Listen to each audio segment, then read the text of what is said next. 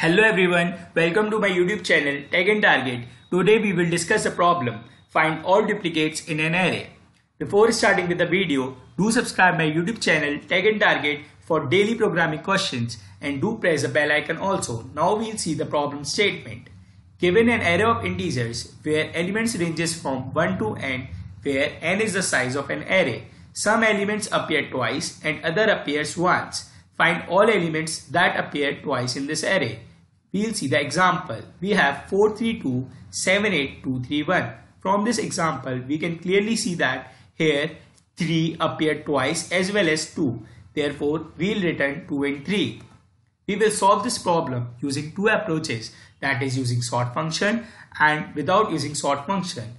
First of all, we'll see the first approach, that is using sort function. So, our algorithm. First, we'll sort our array, then we'll iterate the loop from 0 to n minus 1, then we'll check whether the element present at index is equal to the element present at index plus 1. If it matches, then we'll increment our index by 2 and store the element present at given index in the array list. Otherwise, we'll increment the index by 1. Finally, we will return the array list. Now we'll see the example 4, 3, 2, 7, 8, 2, 3, 1. First of all, we will implement our array list. Then we will sort our array, that is 1, 2, 2, 3, 3, 4, 7, 8. Now we'll see the dry run. For index 0, here the element present at index 0 is not equal to the element present at index 1. Therefore, we will increment the index by 1. That is, index becomes 1. For index 1, here the element present at 1 is equal to the element present at index 2. Therefore, we will increment the index by 2. That is, index becomes 3, and we will add the element present at index 1 in our array list. Therefore, we will add 2 into our array list. For index 3, here the element present at index 3 is equal to the element present at index 4. Therefore, we will increment our index by 2. That is, index becomes 5, and we will add the element present at index 3 in array list. That is, we will add 3 to our array list, so list becomes 2, 3.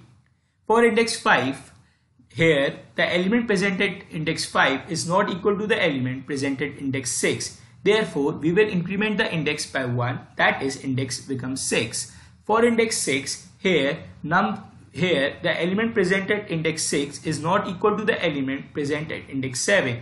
Therefore, we will increase the index by 1, that is, index becomes 7. So at last we can see that our array list has two elements, that is 2 and 3. So we will return our array list and it will return 2 and 3. So now we'll see the code. First of all, we have implemented our array list. Now we will find the length of our array. Then we'll sort the array. Then we'll iterate the loop from 0 to n minus 1. In that, we will check whether the element present at index e is equal to the element present at index e plus 1. If it's so, we will add the element present at index e into our array list and increment the index by 2.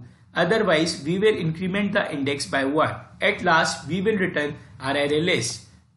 Time complexity of this solution is big O of L log n, and space complexity is constant, that is big O of 1.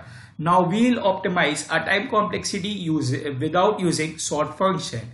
So let's see the algorithm.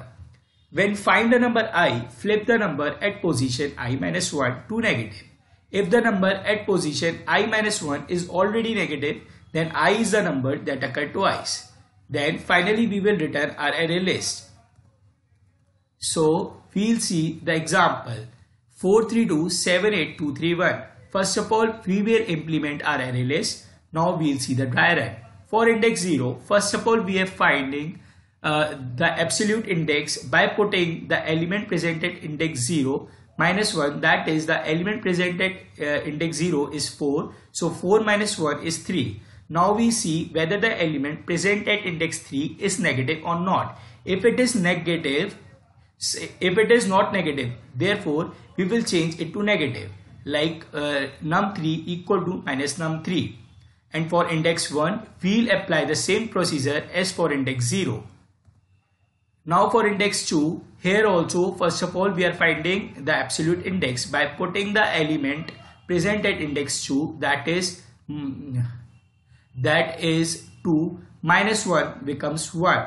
For the element, now we'll see the element present at index 1 is negative or not. Here also the element is not negative, therefore we will simply change it to negative. For index 3, here also we are finding the absolute index and applying the same procedure as for index 2 as well as for index 4. Now we'll see for index 5. Here first of all we are finding the absolute index by putting the element present at index 5. Therefore the element present at index 5 is 0, 1, 2, 3, 4, 5 is 2 minus 1, that is 1. Now we'll see whether the element present at index 1 is negative or not. Here the element present at index 1 is minus 3, therefore it is negative.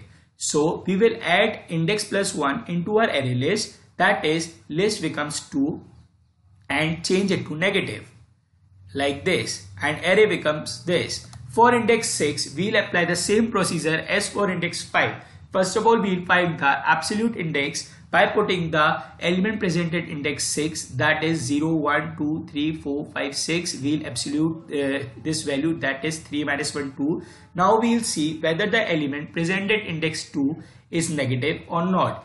Here we'll see that minus 2 is negative, therefore we add index plus 1 into an array list, that is we will add 3. So our list becomes 2, 3.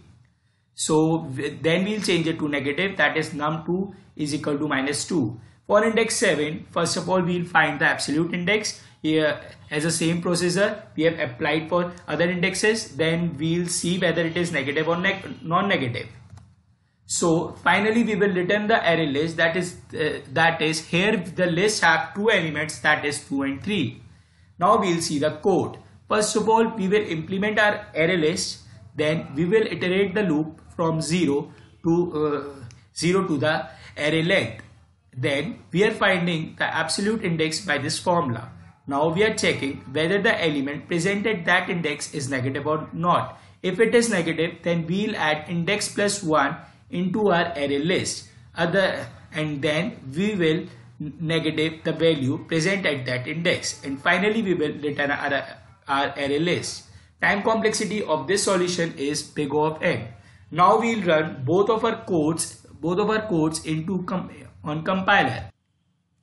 First of all we will run our first code, that is using sort function. We'll copy it. We'll run our code into our Leetcode compiler. We'll run it. And our solution has been accepted. Now we'll submit this code. We can see that the runtime is 24 milliseconds. Now we'll run our second code.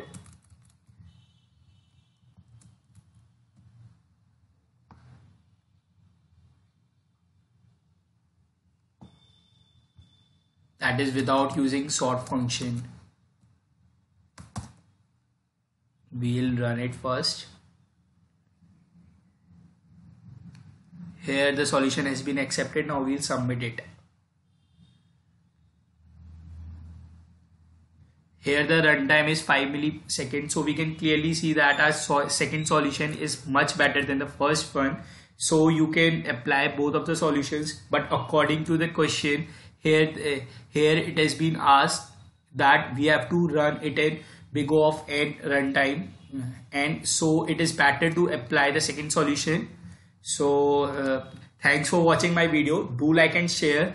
Till then, stay tuned with Tech and Target for daily programming questions. Thank you everyone.